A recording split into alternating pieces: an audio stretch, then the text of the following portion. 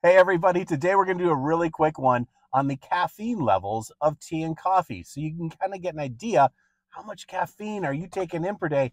I can tell you right now, I'm taking in a lot. So let's start out with teas. Tea, well, we'll just actually go from lowest to highest because tea happens to be on the lower end. So let's start out with basic tea. Basic tea doesn't have any caffeine, so it's going to have 0 milligrams. After that, green tea has 40 milligrams of caffeine. After that, black tea. Black tea is going to have 50 milligrams of caffeine. After that is matcha. Matcha has 60 milligrams of caffeine. And right there, we're going to be kind of starting to flip over into coffees. Coffees, espresso. Espresso has 70 milligrams. Now, that's a small, this is by serving. So it's a small serving. If you double that, you're going to have the same as normal coffee. Normal coffee has 140 milligrams of caffeine. After that, cold brew. Cold brew has 155 milligrams of caffeine.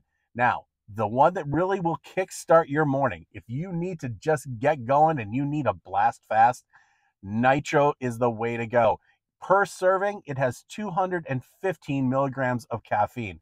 Now, this may vary from brand to brand and the mix of how they put together their coffee or espresso or nitro or whatever, but that's a general guideline of how much caffeine that you're going to be taking in. So hope you enjoyed, and take care and keep the jitters down. Take care. Bye.